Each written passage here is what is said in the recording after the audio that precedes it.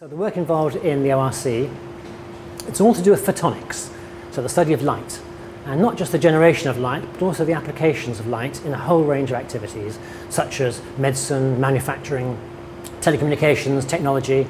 In fact, everything that's really done in the modern world is done with photonics. You may not realize it, but your mobile phone is powered by photonics and not by electronics. So we study everything to do with photons and light.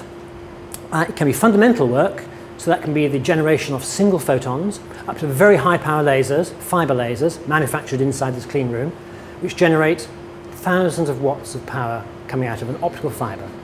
Everything to cover photons, even from the X-ray region right up to the infrared and even the radio waves. So it's everything to do with light we do. We're standing in the Mountbatten building, very soon to be renamed the Zeppler Institute.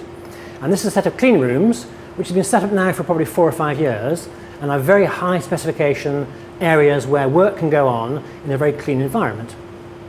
We also have optical labs, so typically students involved in doing their PhDs might be involved in making things inside these very clean rooms, testing them, developing them, but then taking them back to labs and characterizing them and making devices, and then coming back again and do it again.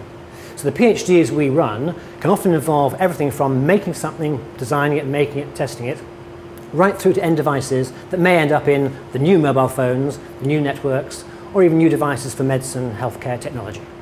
Motivation, innovation, certainly background knowledge and exam passing, of course. But some of our very best students have been those who have, of course, got good degrees, but are asking the question, how and why me and what I'm doing. It's probably easier to learn undergraduate degree work, you pass your exams, etc. For research, it's a different kind of skill. You must motivate yourself as well as motivating your own work, and it's you driving it.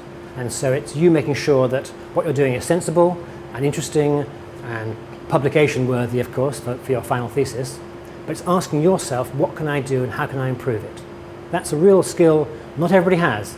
Some of our best students have been just perfect in this self-motivation.